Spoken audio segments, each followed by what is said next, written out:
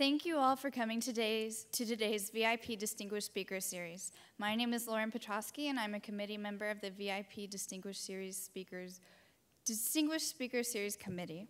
Today we have Dean Tom Gilligan, Dean of the McCombs School of Business, here to interview Michael Dell, Chairman, CEO, and founder of Dell. We will begin tonight with a Q&A between Dean Gilligan and Mr. Dell, and then we will open up the floor for a Q&A with the audience. As you can see, there are 2 microphones there and there. After the interview is done, if you have a question, feel free to line up behind the microphone and be prepared to ask your question. I would like to remind everyone that the event does end promptly at 6 o'clock, so we would really appreciate it if all of you would refrain from leaving early. Also, Dell is having a reception afterwards, so anybody that can stay here, it would be really great, and we would really enjoy your company as we chat with Dell representatives. Finally, I would like to remind everyone to please silence your cell phones, because we don't want to have any interruptions. And now I'd like to turn the floor over to President Bill Powers, the president of the University of Texas.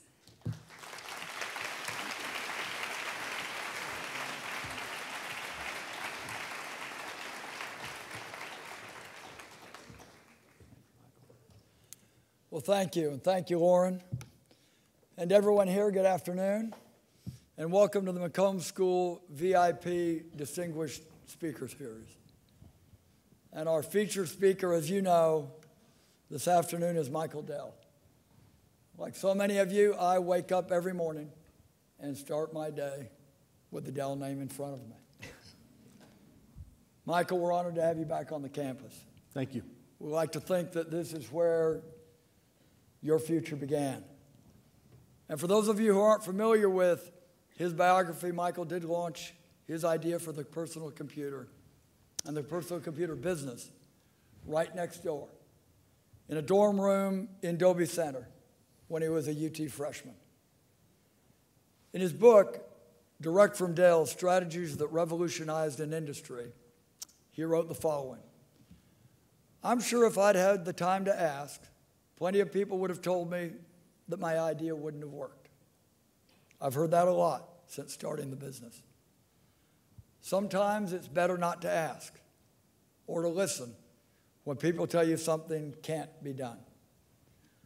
I didn't ask for permission or approval.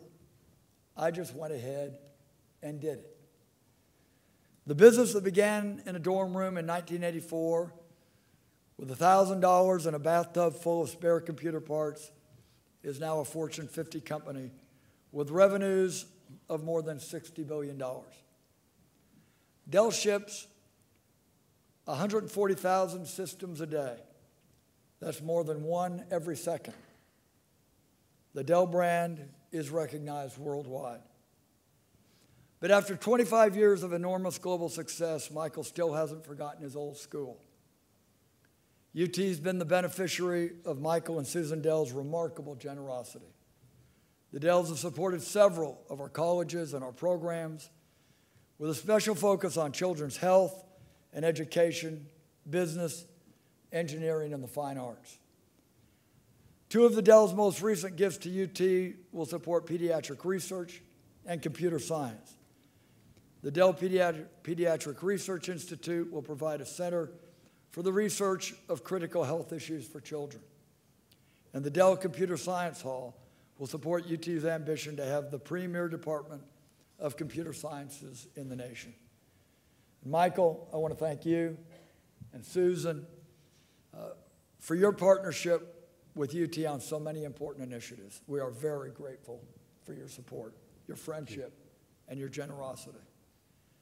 And I want to also thank you for being a living example of our slogan, what starts here changes the world.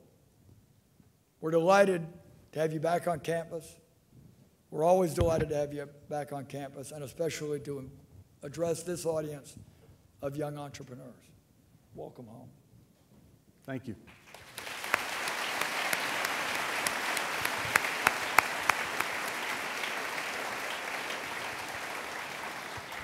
And here to facilitate this evening's discussion is Tom Gilligan, Dean of the McCombs School of Business. Prior to becoming dean in 2008, Tom Gilligan served in several key administrative roles at the Marshall School of Business at the University of Southern California. He's also taught at Stanford, Northwestern University, and the California Institute of Technology.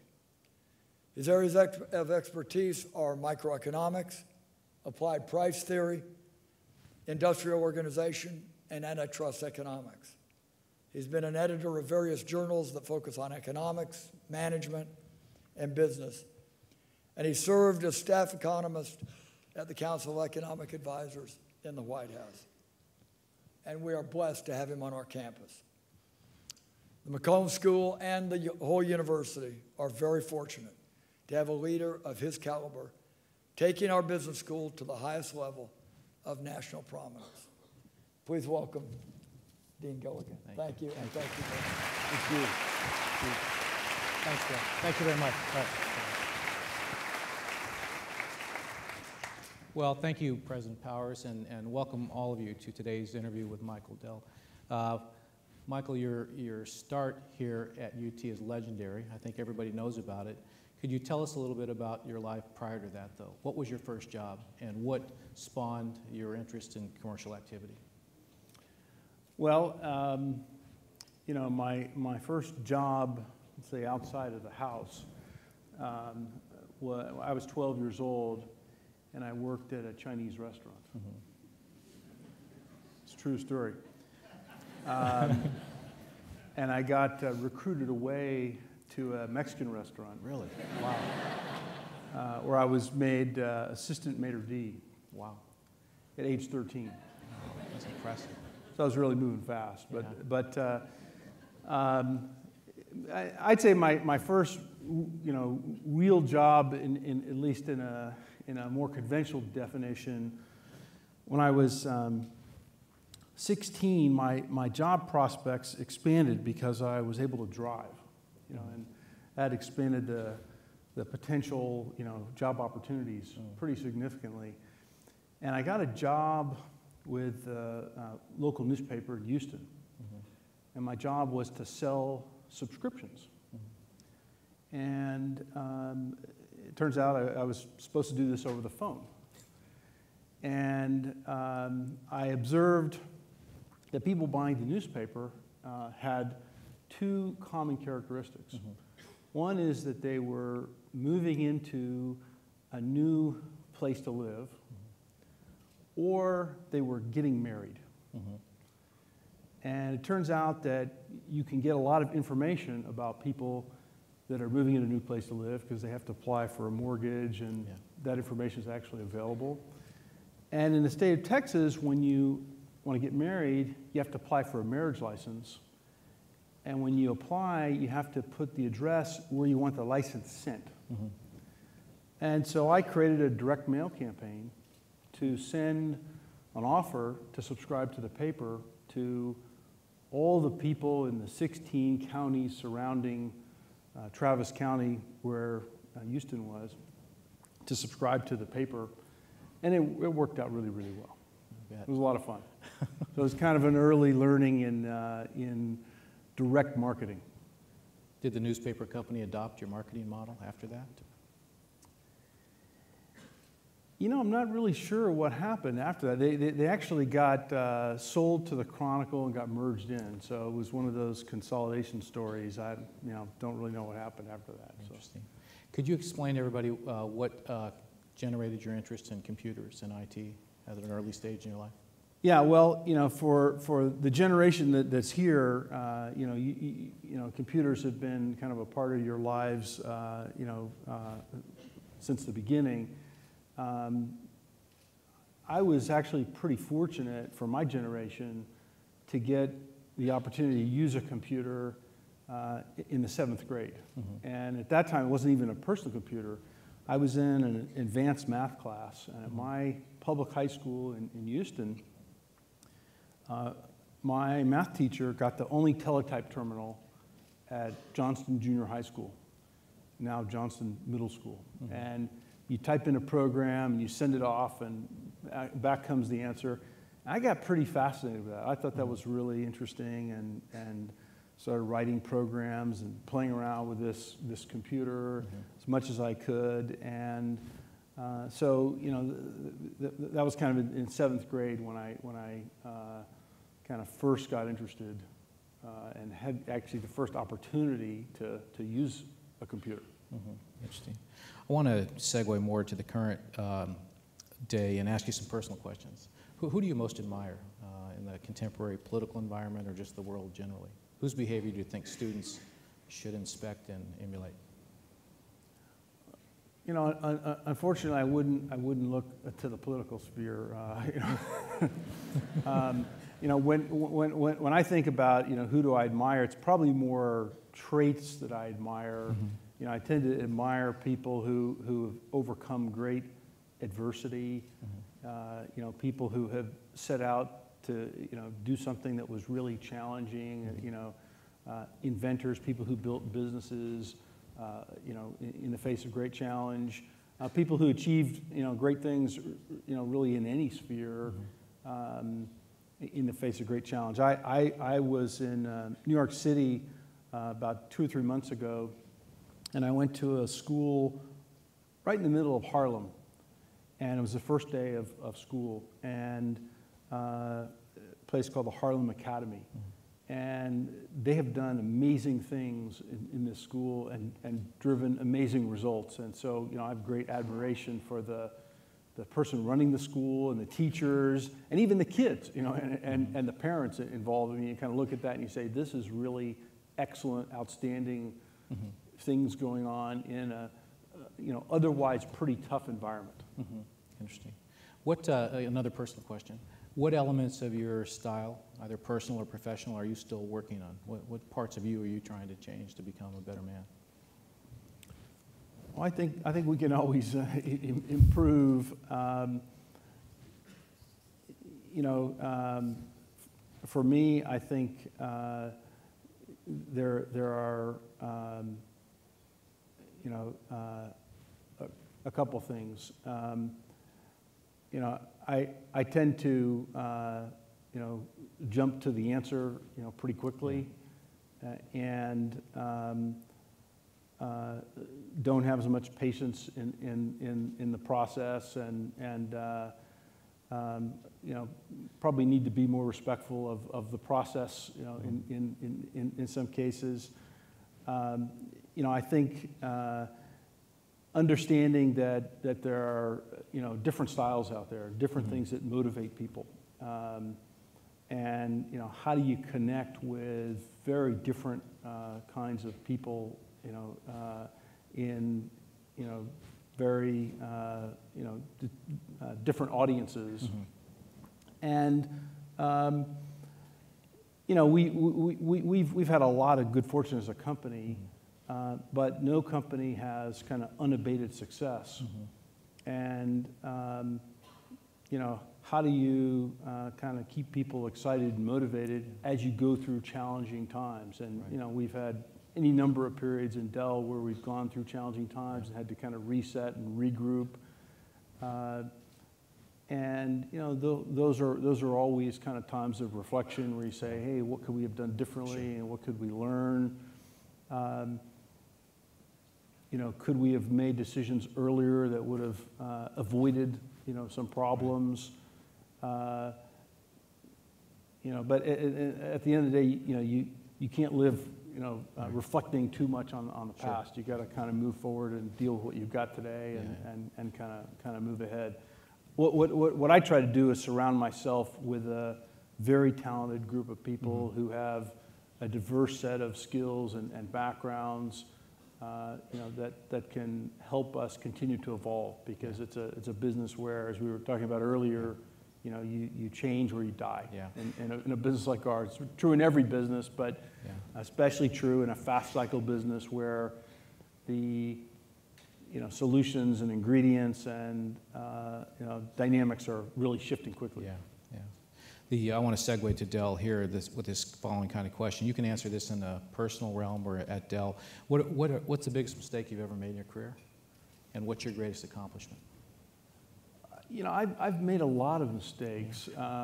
Fortunately, none of them have been, you know, too bad.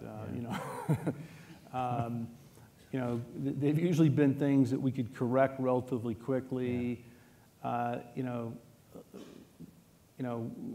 as we were growing very, very fast, you know, we, you know, made the mistake of kind of going into too many things too quickly, and we kind of had to pull back from that.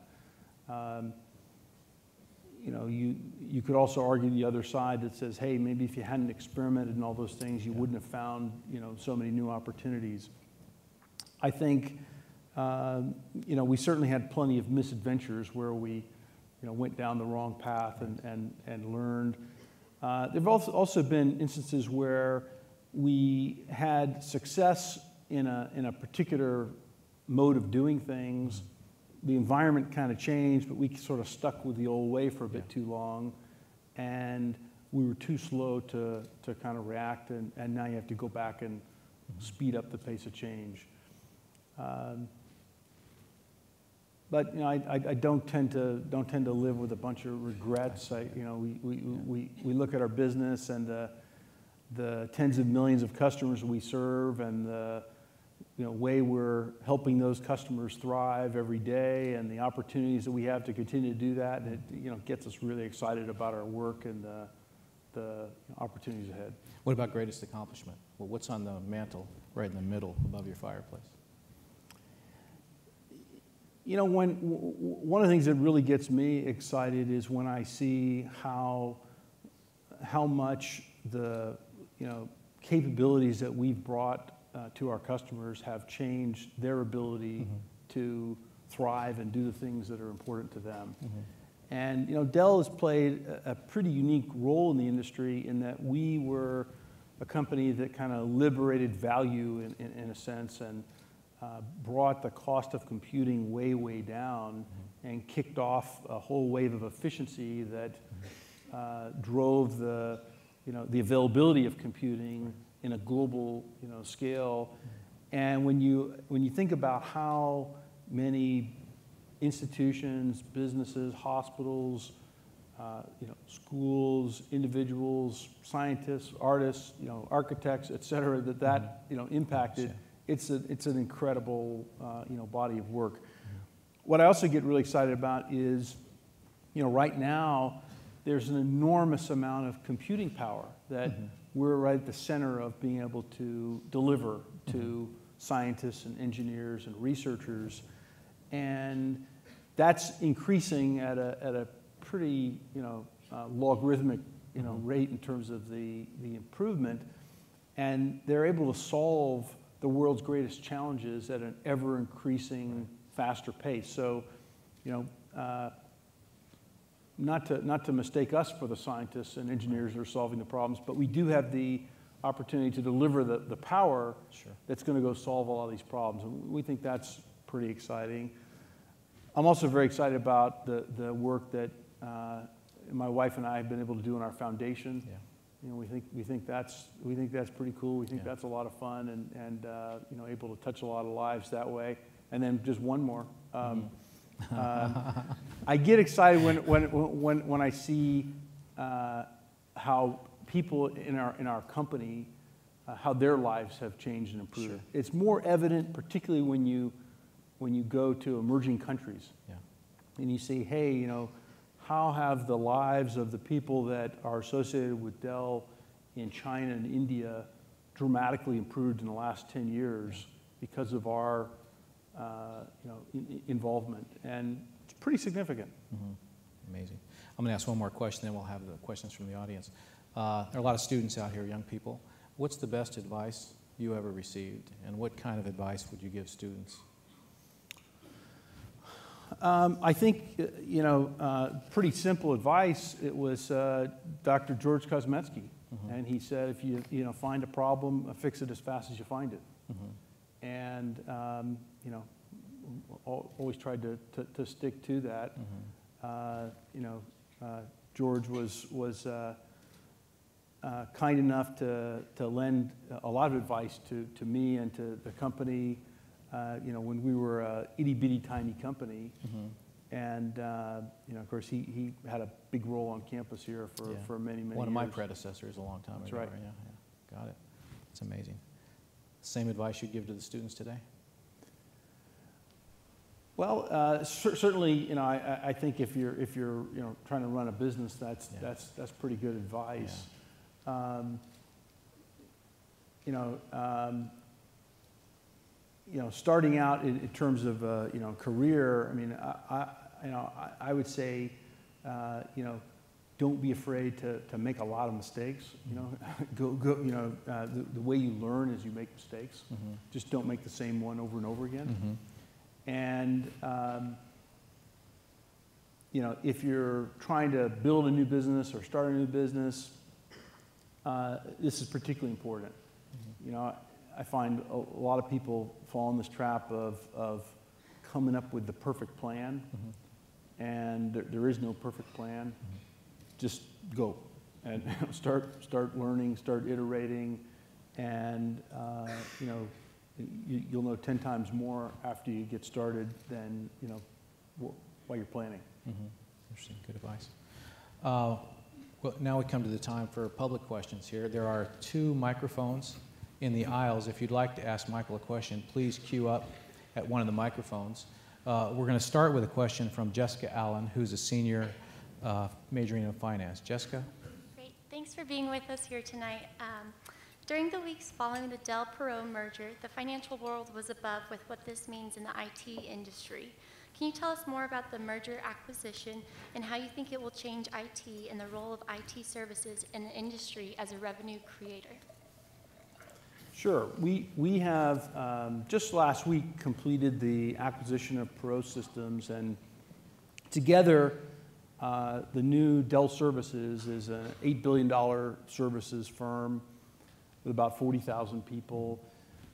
You know, what we have seen in our business is a continual evolution from kind of customers wanting products to wanting services to wanting solutions.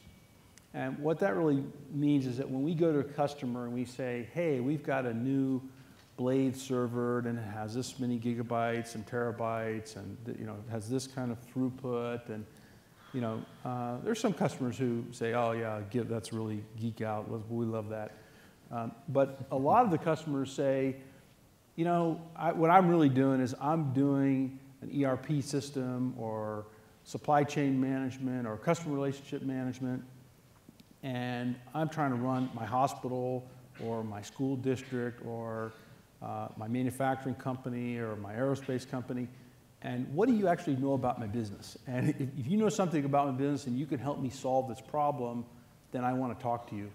If you don't, then, you know, go away and leave me alone. You know? So we have been on this path of really learning more about our customers and then building solutions to help them be more efficient and solve the problems that are really relevant for them. So, you know, Perot Systems brings a significant capability in that solutions development, solutions capability, adding new capabilities in application development, business process outsourcing, you know, complete IT outsourcing, managed services, infrastructure management, and combining the Dell services capability with Perot Systems. You know, we have a much more complete solution that we can bring to our customers. They also have had some real expertise in healthcare, where they've been kind of leader in that sector of IT. We also worked with them for many years and done a lot together and found the cultures to be you know, very compatible, and so, you know, very happy with you know, seeing our businesses come together. Thank you. Let's go to this side of the room. Hi, Mr. Dell. My name is Kirsten Hayes. I'm a freshman here at UT, and I want to start up my own computer company as well. Well, good luck. The idea came to me about a couple of years ago, and I literally am ambitious to go out and start my own company, and not only to distribute to the consumer, but also make the computers and also distribute it to underprivileged kids who don't have the money to pay for laptops themselves or PCs. What advice would you give me personally in order to go out and start up my own company? Well, I think, if you want to start a company, I think, what I would say is, first of all, experiment is a good idea. Experiment, test new ideas, test things, and like I talked about earlier, don't wait for the perfect plan. I would say you've got to identify what is it that's really unique and different that's going to cause customers to really want what you're providing, and what unmet need is out there that hasn't been fulfilled, that creates a new space and a new opportunity of whatever size that may be. And one of the advantages that a new person has looking at a business that's been around for a while is they tend to have those new ideas, and they don't tend to think in the constructs and the paradigms and things that have been well exercised within an industry. I think also when there's a lot of change, that's when there's opportunity, because there are transitions to new technology architectures, new ways of selling, and so you've got to find something that is going to be really distinctly different, but you might not know exactly what that is. So you go experiment, try a couple different things, and see what may work. Thank you very much. Sure. Hello, my name is John Kinsino, and I'm actually the Dell rep here on campus, so I just want to say thank you. Hi, John. How's it going? I have a few questions. How do you handle your awesomeness? Let me clarify. Well, how do you handle your work with your family and your friends? How do you balance that all? I was talking with some of the students about this earlier today, and when I started, I was working like 7 days a week, pretty much until I fell down and went to sleep. And what I learned along the way is that there's actually a limit to the number of hours you can work and be productive, in a given day or week. What I also learned is that if you don't have some kind of balance in your life with your family, your work, physical exercise, time for recharging your batteries and relaxing, you can't actually sustain any activity for any length of time. So you have to find that right cadence that works for you. And I think I've got that working reasonably well. And so that's important. And so you've got to kind of set aside time to do all the other things, because you can consume, your life can be consumed, with requests and infinite number of opportunities. And when you're leading an organization, it also gets to be about priorities and dividing and conquering different opportunities and tasks, and not trying to do everything yourself. Mm-hmm. All right. John, how many questions do you have? I have about two more questions. One more question. We have a lot of people that want to ask questions. Okay. What do you think about the startup company Lightermate? I was able to meet the president back at ACL, and he calls himself a mechanism company. I was wondering if I should invest or not, or.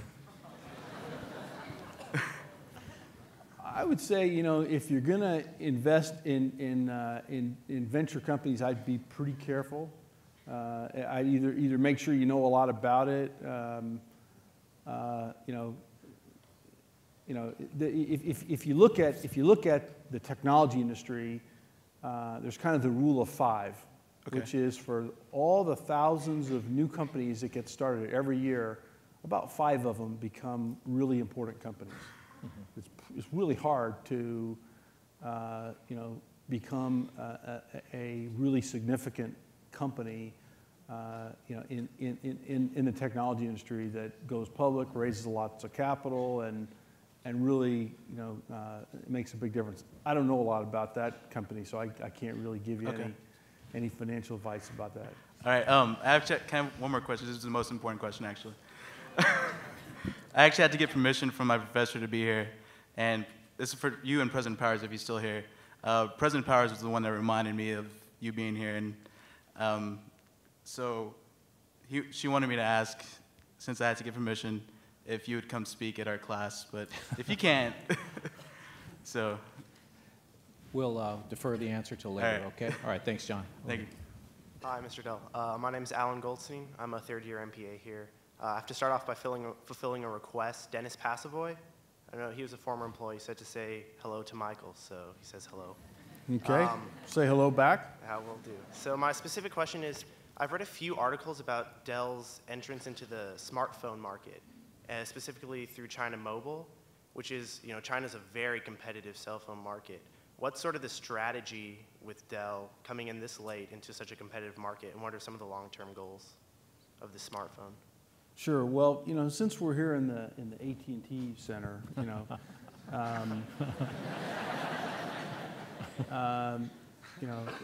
with all due respect to our friends at AT&T, I think AT&T is the 16th largest cell phone carrier in the world. I think the largest is China Mobile. And China Mobile has lots of products that they sell. One of the products they sell are netbooks with wireless connections. Over half of those are Dell. So we have a pretty good relationship with China Mobile, and we're doing some unique things for them. I think the bigger story is that there are about 4 billion people in the world who have cell phones. And the vast majority of those are not smart cell phones. Now, most of you probably have a smart cell phone, but most of the 4 billion people, overwhelming majority of them have, for lack of a better phrase, let's call it a dumb cell phone, okay? And I would suggest that in the next 5 years, most of those 4 billion people are going to say, you know what, I don't want a dumb cell phone anymore. I want a smart cell phone. I want to be able to do, Facebook and Twitter, and I want to check the sports scores, and I want to know what the weather is, and I want to do this and that, and I want to run apps. And so I think there's going to be a lot of opportunity in that space, and it's really just kind of at the beginning of that. So you'll see us participating in that area. So stay tuned. Hey, Mr. Dell, it's a pleasure to learn from you and be from here. My name's Jake Benson. I'm a junior here. I go to McCombs here at the UT Business School. I was really wanting to know, what do you think is the most exciting emerging technology right now? Because I'm kind of an entrepreneur myself. I guess if you were my age right now, where would you be looking for opportunities? Yeah, I think there's a couple of different ways of thinking about that. I mean, you could look at the geographic level and say, what countries are interesting in terms of markets and places where new things are happening. You could look at it by industry sector and say, is it financial, is it healthcare, is it manufacturing? You could also look at technology ingredients. Is it going to be software? Is it going to be hardware? Is it going to be networking? Is it going to be, a combination of those things? I mean, the ones that kind of, hit the radar for me, 2/3 of the world's population lives in Asia. 96% of the world's population doesn't live in America. And so I think there's some really interesting things going on, in the emerging countries. China certainly gets a lot of attention, as it should, but there are other really interesting emerging countries. I was in Brazil last week. There's a lot of interesting things happening there in terms of growth. In terms of the, kind of vertical areas, technology is actually at the fulcrum of solving a lot of the big problems in the world, whether it's kind of energy, healthcare, education, lots of big problems that haven't been solved. And I think if you can help solve one of those problems, yeah, there's a great big market. And then when you look at the horizontal level, hardware, it's pretty hard. It's pretty hard to get in the hardware business. These days, you see fewer and fewer new hardware companies. Not to say it's impossible, but software is a lot more interesting because software can be virtualized, it can be delivered over the web, and so you see a lot of new software companies, and pretty easy to create a gadget or an applet company, and you see a lot of new businesses being created that way. So lots of choices, and again, new people have a very fresh perspective, and they'll often identify completely new opportunities that established firms like a Dell wouldn't see. Now we try to make it our business to understand those and be out in front of those, but anytime you have a business this dynamic, there are always going to be new firms creating new things. There's a company here in Austin called Lifesize that just got bought by Logitech. Very clever bunch of folks, and created a great product, and been growing very fast. Thank you. Hey, Michael, I'm Robert from El Paso, Texas. What was your biggest drive as a young entrepreneur, and how'd you leverage others to work with you? My biggest drive was the opportunity that I saw. I just saw that the PC at the time was going to play a huge role in how business and medicine and education was going to evolve, and I saw a huge opportunity, and it was a global opportunity. Incredibly exciting. Dell in its first 8 years grew 80% per year, compounded. And in the 6 years after that, it grew 60% per year. And if you do the math on that, no matter what number you start with, it ends up to be a very large number, after that.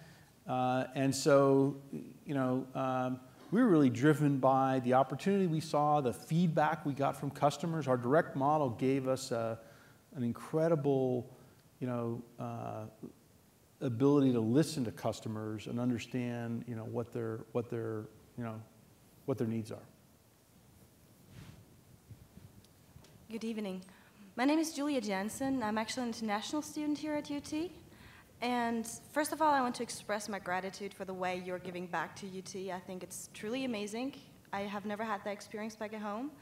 And I listened to many leaders at the beginning of the semester until now, and I was wondering, how would you describe your personal leadership style, and what is effective leadership for you?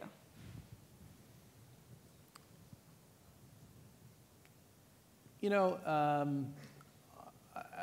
don't try to spend a lot of time describing my style. That's how are you perceived? That's probably the first part of my style. But okay. If I was forced to, I'm pretty results oriented. I'd say it's a fact-based approach. It's a style of asking a lot of questions and trying to understand the problem. It's a style of kind of trust but verify. Let's get the very best people we can, and really spend a lot of time clearly identifying what we're supposed to be doing, and let's have a periodic way of making sure we're actually doing it, and then also have a periodic way of kind of saying, are we really going after the right goals here? And what should the benchmarks be? And, what are the new things that are changing? And, I look for, the team that's with me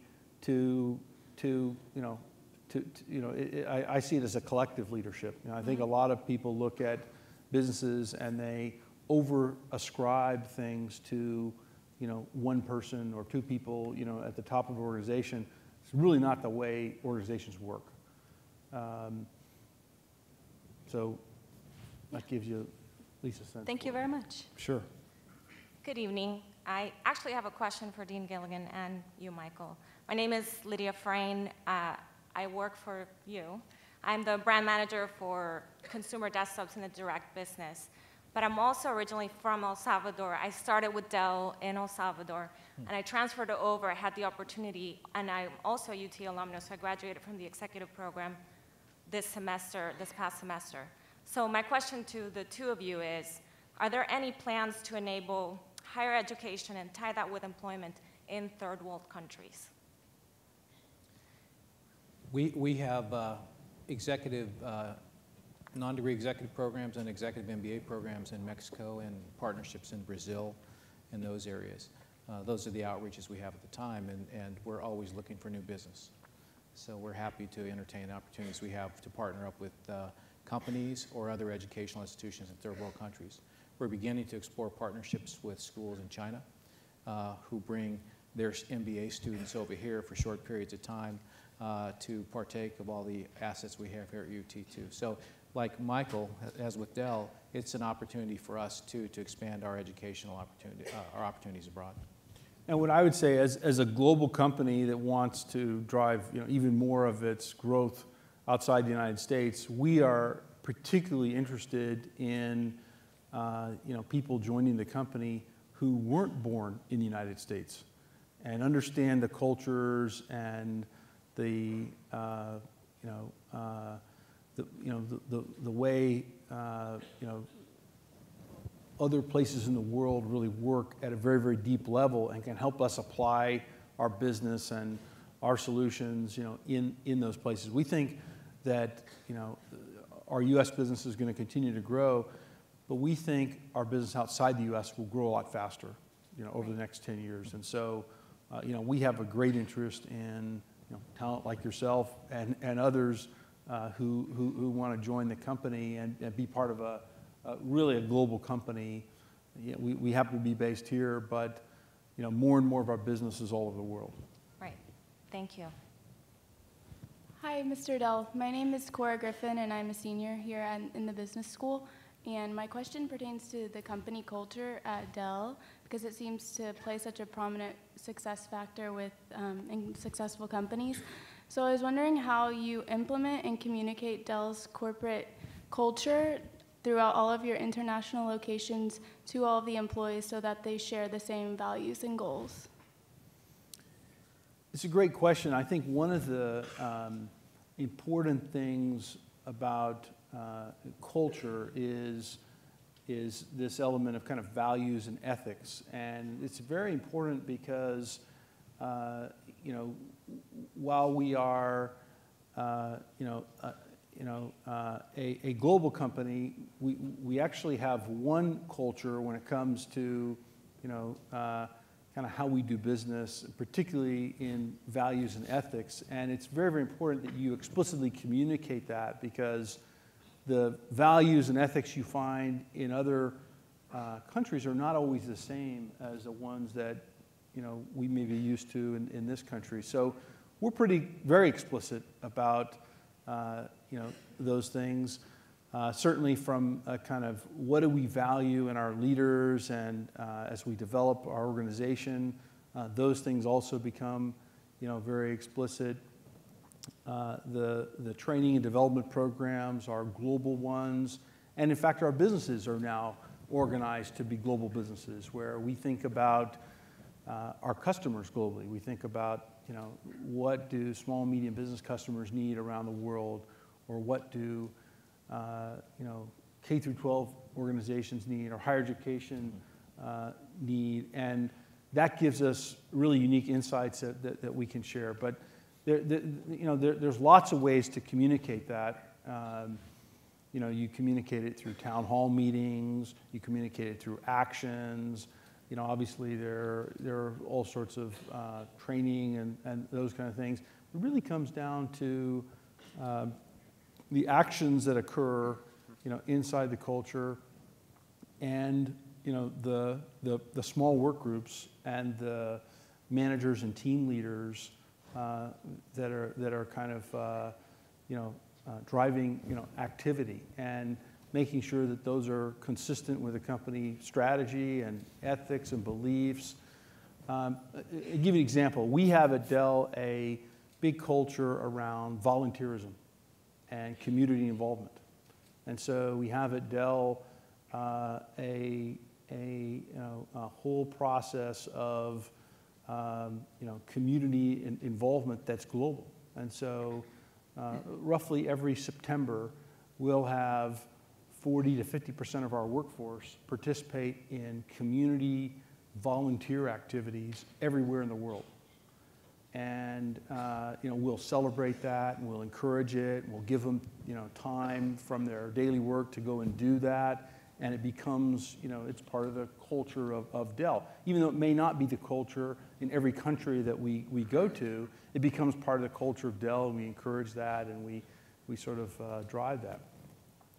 I think, and I would say it's distinctly different from an American culture. It's a Dell culture that is global. Thank you. Michael, thank you. I'm a UT finance undergrad, and I got my MBA here at UT while working at Dell. So I was there for 8 years. And without Dell, I just wanted to thank you first, because I'm on my 4th company, multi-million-dollar company. And I couldn't have done it without you guys. I mean, really, being around Dell and the people there, it really taught me that if you can run with people at Dell, you can do anything. And so, thank you. I really appreciate that. My question is you've kind of built an incredible legacy in the first part of your life, but you got half of your life left. What? That's good news. Only half? What are you talking about? Right. Unless your technology figures out a way to make you stay young forever. Really two questions in that. Number one is, what keeps you up at night in the next 10 years for Dell or something else that you're like, that's so big, like a big, hairy, audacious goal that you're like, we have got to get here and we're going to. And number two is, over the next half of your life, how do you top the first half? Well, in our business, you don't really have to look too far to see the challenges and the opportunities. You look at what's going on in the data center with virtualization, with wireless, with small devices, with 4th generation networks. The element of change and opportunity that arises as you have hundreds of millions of new people coming online, and massive amounts of data moving onto the internet, and whole businesses really going from analog to digital, and the whole media business is shifting over, and information, it's just an enormous opportunity. So we got plenty of opportunity, and we see our job as kind of making all that work really well for customers, helping them thrive in the things that are important to them, and that's kind of that's how we've succeeded, in large part to get to the size and scale that we are. And I think it'll play a huge role for us going forward. In terms of for me, I want to lead Dell to help it reach that full potential.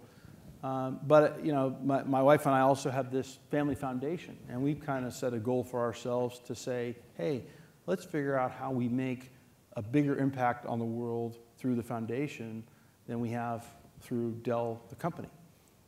And foundation's only 10 years old, so got to give it a little time. But I think we're off to a pretty good start, and we're coming up with some really, I think, incredible ideas and programs, that are catalyzing a lot of change, whether it's in education or healthcare, and not just in this country, but around the world. So it's a big challenge, and it's not something that's going to happen quickly, but it's something that gets us pretty excited. Thank you. Great. Over here, please. How intimidating was it when you first started out when it came to selling your products, and how did you deal with that? I don't remember it being all that intimidating. We just kind of started, and if you don't have a lot to lose, then failure is no big deal, right? When I started the company, it wasn't as if anybody was really paying attention, and so just kind of start. And learn by making mistakes, learn by doing. We actually started by selling upgrades to computers, and then started, kind of making our own computers, and the business grew very, very fast. Thank you. Please. Hi. It's been a joy listening to you today, but you mentioned in your achievements that one of them is seeing how Dell's benefited the emerging countries, and I was just curious how this has influenced and shaped your social responsibility policies. I think companies have an incredibly important role to play in society, and if you look at this from a Dell standpoint, you can see it weave through many, many different aspects of what we do. In terms of green IT and kind of environmental things, some fairly big kind of industry-leading activities. So we spent a lot of time thinking about our products, and we said, hey, if we're making 50 million things a year, what happens at the end? When people stop using them, where do they go? What kind of materials go in them? And how do we make sure that they're the right materials, they're clean materials, they can be recycled? How do we dramatically lower the power consumption? So we were the first, big computer company to offer free recycling, to be carbon neutral as a company. We were able to take down the power consumption. So if you think about a typical computer we would have sold 4 years ago, it used about $100 of energy per year, whereas now a new Dell Latitude notebook uses about $7 of energy per year. So we really dramatically took the power consumption down. And then we said to our suppliers, after we're carbon neutral, well, what are your carbon emissions? And we're actually going to measure you in our supplier scorecard on how green you are. And so we started influencing their activities and created a kind of competition among suppliers to use fewer resources. And this actually saved a lot of costs. I'll give you one final story about this. We have this great meeting at Dell called the Sustainability Meeting. And people come with ideas, and they say, hey, we should change this, and how about this? And guy comes to the meeting, and he says, okay, here's 2 catalogs. See if you can tell the difference. Like looking at the catalogs, where's Waldo? Can't really figure it out. And he said, okay, we give up. Tell us. And the answer was, well, this one is recycled paper, and this one's not. Okay, great. So tell us about recycled paper. Well, it costs about the same, and actually exactly the same. And here's all the reasons why this is better. And so we said, great, let's go recycled paper. So we do that. About 6 months later, same guy comes back, and he says, okay, we've gone all recycled paper. This is great. I think, Michael, you ought to send a letter to the top 25 companies in the world that use paper in catalogs and encourage them to do the same. And I said, that's a really good idea. We'll use recycled paper. We'll send them that letter. And so we sent out this letter, and within about 5 months, there was a worldwide shortage of recycled paper.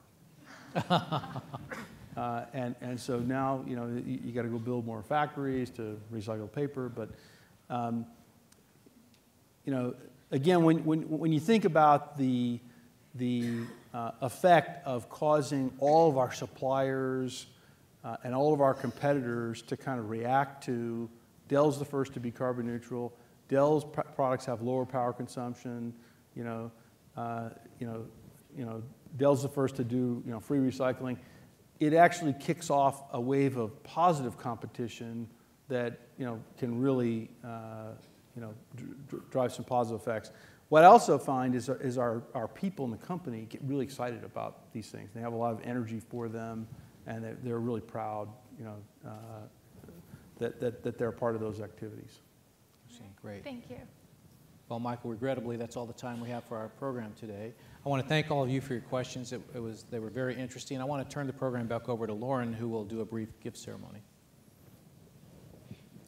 Thank you, Dean Gilligan.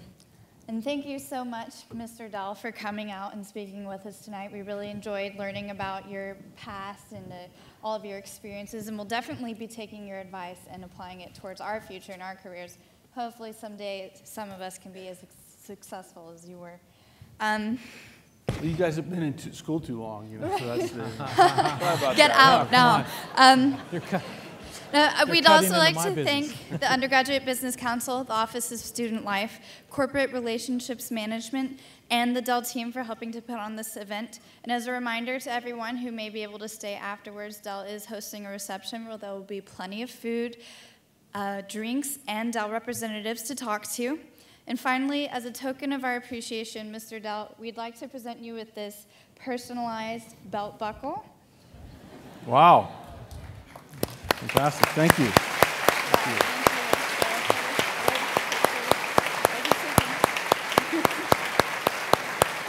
Thank you.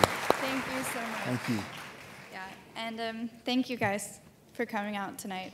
Great full house. Thank you. Thanks, Michael. Very nice. Very kind of you.